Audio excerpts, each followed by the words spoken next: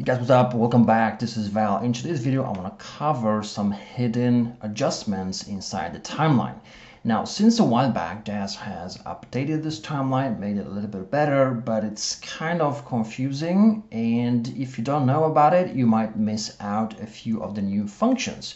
So first of all, what I'd like you to do is get rid of your DAZ window and put this timeline at the bottom and expand it. See, now there's new things happening here. See, if I lower the size, it's gone, right? So I got to resize it to see all those functions. Now, you also want to expand on the height, so you see some additional stuff happening here, which we're going to see in a moment. So normally when you say keyframe a camera, you start at 0, you add a keyframe, and you go back here and say just add a new position to our camera. All right, that's our super advanced animation. Now, what we also can do is, if we have the camera selected, we can, in the parameter tab, control something called depth of field. So I can turn on here the preview window with NVIDIA so you can see how it looks. So basically what we can do here is zoom in. Let's do that. Let's zoom in on the cube, and let's set its depth of field to here, right? So you can see this point here is pretty sharp. You can also from the top view better see where that exactly is, somewhere around there. And let's make it really fuzzy with a low f-stop so we can really see the effect. Now at the last frame, what we can do, because we have moved now closer, we got to adjust this, right?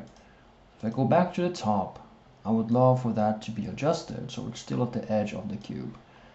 And then we can see if it needs some adjustments here along the way. Pretty cool. Now, the thing is, as you can see, this now follows. The red line here follows exactly, but you can't see it on the timeline, right? We just see the first point and the last point here. And there is nothing that dictates that we have adjusted the focal distance. So at the bottom, you have types. I'll just drag this up a little bit. One of them, if you click there, you can select what kind of types you want to see, like scale, other, alias, hidden. Now you've got everything selected, and now you can see these additional keyframes that were previously missing from the timeline. So that's number one. There is more things that are hidden. I'm not going to cover everything in this video, but what I want to cover is one cool function that was previously missing from DAZ, which is called either Tcb or Linear Motion. And Tcb is like a curve, and linear is just straight motion. And if you notice, if I play back this now, you can see that the camera kind of starts slow and then accelerates and then slows again, right? There is no static motion. The camera is very, very subtle. The first frame is very noticeable. Can you see that? So by selecting the camera, that's why I want to have a little bit of maneuverability, a little space.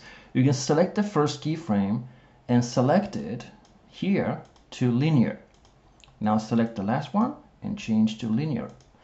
Now what we have is full motion. See that? Now we have the same motion throughout everything. Instead of accelerating and being at the top somewhere in the middle, you have constant motion. That's what linear means. And if you want to go back to Tcb at any time, you can just select that. Select Tcb. Just see what I'm doing here. Tcb and Tcb. There you go. And now we got that acceleration. See that very, very subtle motion in the beginning. Then we accelerate maximum speed, and then we decelerate at the end. Very subtle motion at the end. That's it. So guys, those are the tricks that are hidden in the new timeline. Have fun with DAZ Studio, and I'll see you soon again.